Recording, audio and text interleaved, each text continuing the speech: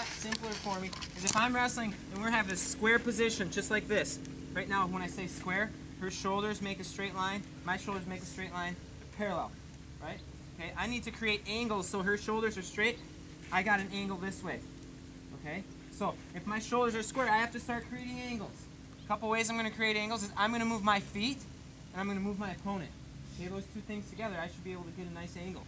All right? But if I just stand here like this and I try to take a shot right here, I'm not going to get to the legs. I'm not going to get past her hands. I'm not going to get past her head. She's in good position here. Okay, let's give her some credit. She knows what's going on. So if I just go here, I'm not going to get to the leg. Okay? Even if I move her, move her, but I don't get an angle, still, same thing. I can't get to that leg. So I have to move her and create angles. There, that's an angle. All right? And another thing we can think of, make it real simple. If I try to go through her hands or under her arms, it's going to be really hard. Okay? So what I want to do is I want to go around her arms. Does that make sense? Okay, so if I'm here in this position, if I try to go under, it's going to be kind of difficult to get to that leg. All right? I want to go around the arm. So I might pass the arm by here.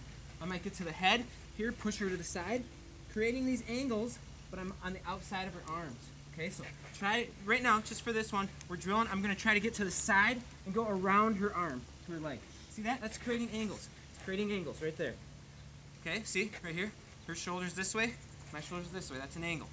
All right, so we got our hands going. You can use your hands at the head, at the arms, the hands. I'm just pushing her to the side and getting around her arm. Okay? That's the first thing. Just create that angle, get around that arm, and now just tap the leg again. We're not going to go into tap. We got to get this good setup, create the angle. So we're wrestling, hand fighting. There, I get my angle. See that? I got the angle because I moved my feet and I moved my opponent. Okay, one more time. Move my feet, move my opponent. There, that's my angle. See that? Okay? So let's get that nice angle. Get your hands in there, move her around, and move your feet. Move her and move your feet. There. There's my angle. Okay?